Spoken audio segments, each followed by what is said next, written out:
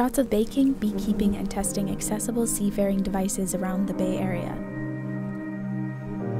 They think that when you're out of sight, is you're out of mind. That makes them to think that blind people, they are people who cannot contribute much. In 2017, LightHouse for the Blind and Visually Impaired in San Francisco announced a new award for blind ambition. The Holman Prize funds the projects of blind and legally blind people worldwide. My name is Ahmet Üstünel. I'm Penny Melville-Brown. I am James Holman. This is about actually designing and thinking out of the box. Ahmet connects a navigation device and places it in the water.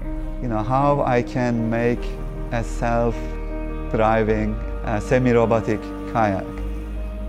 Blackberries simmer. Penny cooks, laughs, and talks with a chef in a restaurant kitchen. Cooking is about being generous, sharing, loving, caring.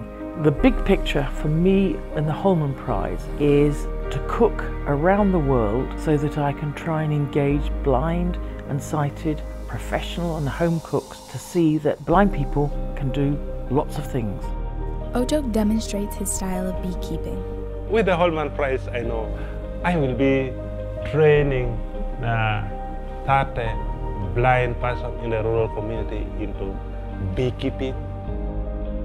These are 3 different dynamics projects which all addresses the uniqueness of humanity. You know, we share a common background, being blind, but we all have different goals and interests. It's always about creativity and inventiveness.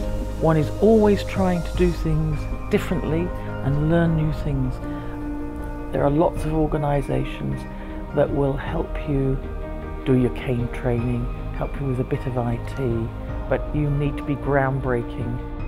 If people think kayaking across Bosphorus is an amazing, inspirational thing, if that is the approach in 20 years from now, I think we didn't achieve much.